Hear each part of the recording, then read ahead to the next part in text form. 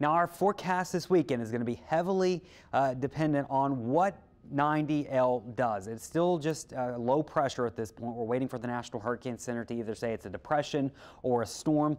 Could certainly become Tropical Storm Wilfred later on this afternoon, but you can see there the area of showers and storms just kind of sitting down here, north movement, 3 miles per hour.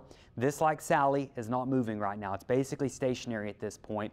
It is getting strung out a little bit. It does not look as good as it did earlier. And you see there are those tall cloud tops, that white color, those have gone away. So our thunderstorms are somewhat struggling as they get stretched apart from some strong upper level winds to the north. But we still think this is going to become a depression, if not already, in this general area. So a high chance it becomes this later on today. Now, what it does after that is important because that could affect our weather going into the weekend and maybe even into next week as well. Spaghetti models, generally, they look pretty organized here. Jay commented on this earlier, but as we get into the weekend and into next week, they go all over the place. It literally looks like you throw spaghetti onto the map there.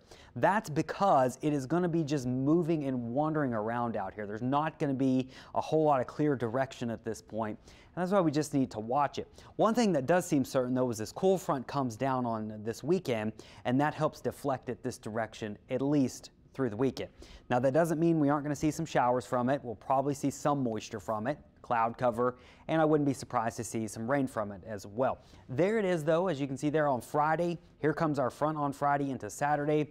It starts to turn, but you've got that moisture coming up with it and riding over that front, so we're likely going to see at least some shower activity from it. This is into Monday. Notice it's parked off the Gulf Coast of Texas. Sits there for a couple days, but then this front washes out and it actually starts to retreat back into the Gulf of Mexico. And that's when I think we really need to watch it, because this will be by Wednesday into Thursday. This environment will be a little bit more conducive for organization. So we're going to be watching this thing for at least probably 6 to 7 days.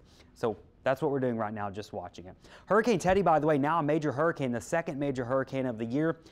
Got a well-developed eye. This is way out in the Atlantic, by the way. Forecasted to become a Category 4 storm, head up towards the northwest, get very, very close to Bermuda. Possibly weaken, though, as it gets closer to Bermuda because of some cooler waters up here, but something they're certainly going to be watching very closely. Invest 98 out here in the deep Atlantic, south of the Cabo Verde Islands.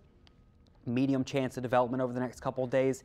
Way on out there, too early to really speculate what it'll do, but right now it is not a threat to us. What we're going to be watching, though, is the cooler temperatures. Looking forward to that, but maybe a little bit of rainfall this weekend. It all depends on what Invest 90 does. Soon to be a tropical depression or maybe Tropical Storm Wilfred.